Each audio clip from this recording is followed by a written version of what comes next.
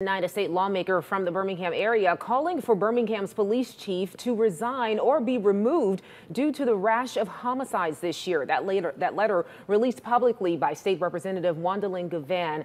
She says city leaders should fire Chief Scott Thurman if he does not step down. Part of that letter reads, quote, "I respectfully ask the mayor and members of the city council to appoint a police chief who has the authority to name his own deputy chiefs and who will be able to provide information to the citizens they serve at the time it's asked for." Now, the demand for change of leadership not stopping there. A community activist starting a petition over the weekend asking for the chief to step down. Your reporter James Giles live and on your side tonight, talking with the co-founder of Birmingham's Black Lives Matter chapter. And James, just how many people have signed the petition at this point? Well, Steve, Brittany, that petition started by local activist Eric Hall has just over 100 signatures now. Hall says he started that petition based off of what he calls a high number of murders in the city and, quote, low morale in the police department.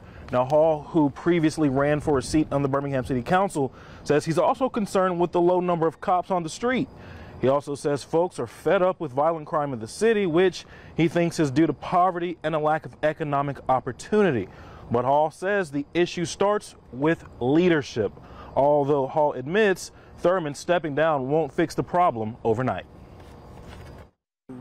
Violent crime is rooted in a lot of other issues that must be addressed. However, we do need a leader in office or in this position that's willing to address the issue and take the necessary steps to make sure that our citizens feel safe. And we reached out to Birmingham Mayor Randall Wolfen's office for comment. They sent a statement that says, quote, "We're working closely with Chief Thurman," and also went on to say, quote, "The homicide problem we currently face goes beyond policing and policy and requires resolve from the community too.